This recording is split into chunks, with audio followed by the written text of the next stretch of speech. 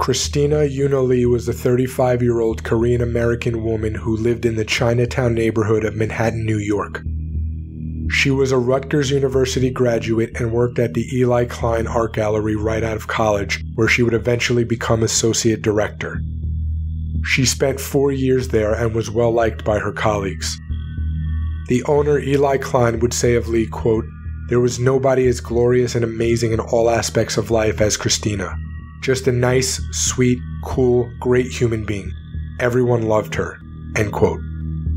Lee eventually started work at Splice, where she was an advertising creative producer who worked hard to create beautiful and inclusive artwork. On the morning of February 13th, 2022, Christina Lee was dropped off by an Uber outside her building on 111 Chrystie Street in Chinatown. She came home from a nearby club after a night out with friends. Lee entered her building and walked up the stairs to the 6th floor. She began her routine walk down the hallway to her apartment. She didn't realize she was being followed. Surveillance video provided by the landlord, Brian Chin, would capture the man entering the building right after Lee and then show him following her down the hallway to her apartment. According to Chin, quote, "We've got cameras on every floor and in the front. She got out of a cab and then he followed her. He grabbed the front door just before it closed. He followed her all the way up, hanging back, staying on the floor behind her all the way up to the 6th floor. Then he waited until the door was just about closed and went in." End quote. 2 neighbors could hear screaming coming from Lee's apartment and immediately called the police. A 21-year-old neighbor said, quote, "She was calling for help, screaming for help. It was awful. Please help me, call 911. That's exactly what she said over and over again." End quote. Another neighbor, Andrew Oakes, called the screams horrifying. Quote, "It sounded like something you would hear out of a movie or a domestic violence incident. I didn't think anything of it. I thought, oh, that's strange, until the police came." End quote. At 4:23 a.m., police entered the building and went to the 6th floor apartment. According to NYPD spokesperson Sergeant Edward Riley, quote, "Upon arrival, police encountered a barricaded individual and were unable to gain immediate access inside the apartment." End quote. Officers could hear Kristina screaming in pain as they tried to force the door using a sledgehammer. Then everything went silent. Moments later, another female voice screamed out, quote, "We don't need the cops here, go away." End quote. Eventually, officers were able to enter Lee's residence with the help of the emergency service unit. They broke down the door and would discover Lee in her bathtub with trauma to her body.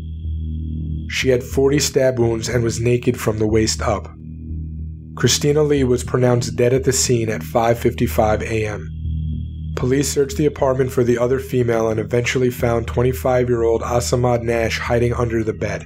He was covered in blood. Nash was spotted trying to run on the fire escape from an officer on the roof of the building before coming back inside and barricading himself in. He then hid under the bed and disguised his voice, telling the officers they weren't needed. Investigators found a bloodied yellow-handled knife from a kitchen set belonging to Lee behind a dresser. It appeared that Nash stabbed Kristina in the bathroom, but she fought back, as both of them had stab wounds. Nash was placed into an ambulance where he acted worried for Lee, asking a cop if she was okay. He stated that he was trying to protect her and that there was another guy who stabbed them both and escaped. At Bellevue Hospital later that day, Nash again said he was innocent and threatened a police officer for cracking his knuckles. Assamad Nash was charged with burglary and murder for the death of Christina Lee. According to authorities, Nash is a homeless career criminal with multiple open cases against him and a record of escaping from police custody. He was on a supervised release when he was discovered in Lee's apartment. Nash pleaded not guilty, claiming, quote, "I was trying to help this female getting hurt by other people. I was trying to help this lady. If it's not on video, how can they say it's me?" End quote.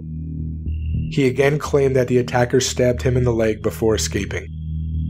If convicted, Nash faces a minimum of 25 years and a maximum of life without parole.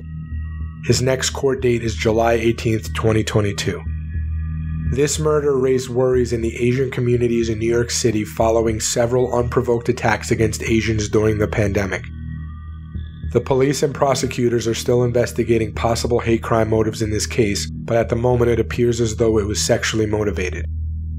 Let me know your thoughts in the comments below.